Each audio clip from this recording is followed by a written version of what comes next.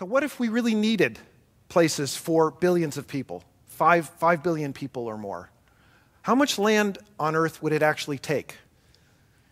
If you take the world surface area, represented as dots, compress it to a rectangle like this, and then ask, suppose people could move into places like Hong Kong, so Hong Kong-like densities.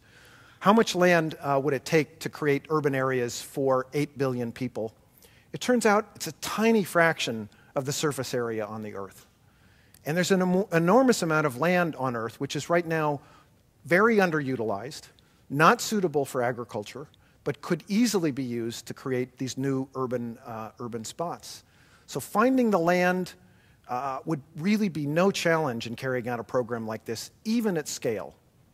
The challenge will be for us to rethink things that we've taken for granted about rules and how rules change, how people opt into them and opt out, how they control them, what options they have, and what kinds of arrangements countries can enter into about what to do within their own borders, what ways existing countries can work together to create new kinds of arrangements that transfer rule systems as well as technologies across borders.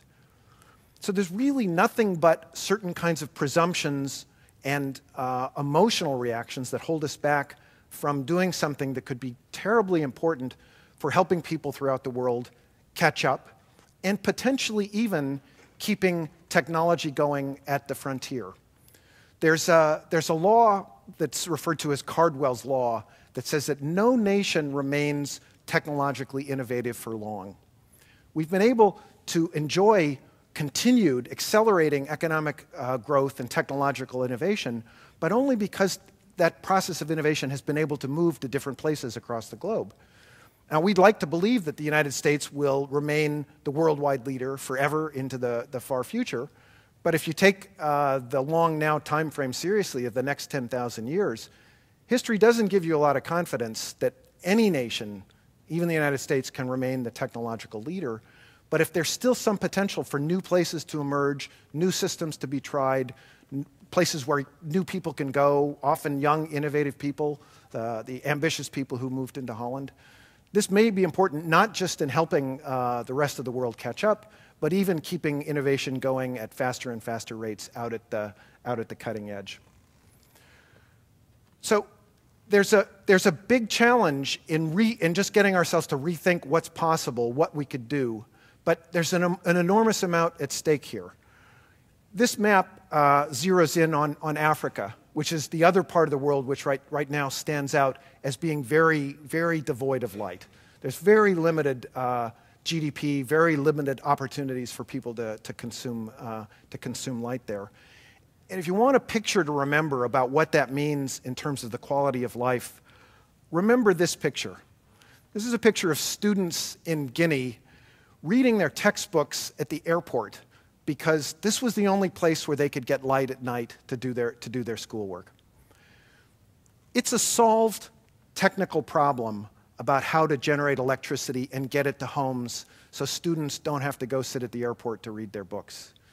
And it's a solved political, social problem to create rules that can lead to the implementation of those technical systems that get light to these kinds of young people. So as you evaluate this theory of history and this application, and you run up against the inevitable reaction that we could never create new countries. You could never have an agreement to set aside a piece of territory and create something like a Hong Kong. You could never have a place where people opt in and opt out, but where the political control might be from a very different location. But as you think about all of those objections, think about explaining it to one of these kids and telling them why we think the best solution is for you to just spend as long as it takes, maybe another 1,000 years, as in China, to wait for somehow your own internal systems of rules to transform so you can get access to the kinds of things that we take for granted. Thanks.